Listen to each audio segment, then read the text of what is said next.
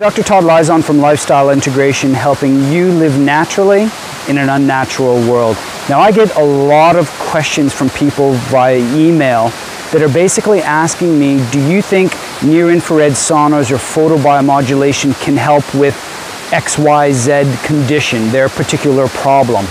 And I'd like to answer that question for you the best way that I possibly can. And let's look at what nature has intended, all right?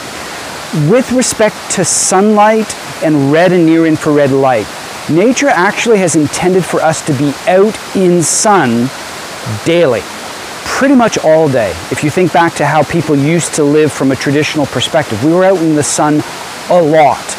Now let's be brutally honest. How often are you out in the sun? Not much. When was the last sunrise that you witnessed, sunset that you witnessed? And keep in mind, you should be experiencing these things every day. So it's not a reach to understand that we have a light deficiency.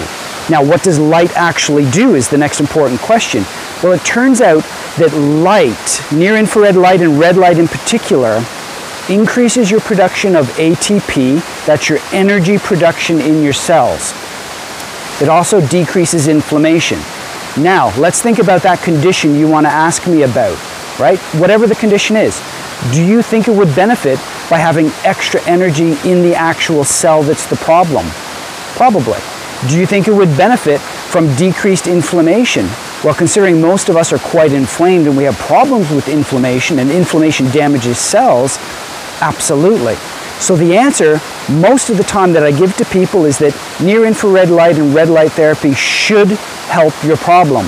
Is it completely researched? Is it going to be double-blind, randomized tested?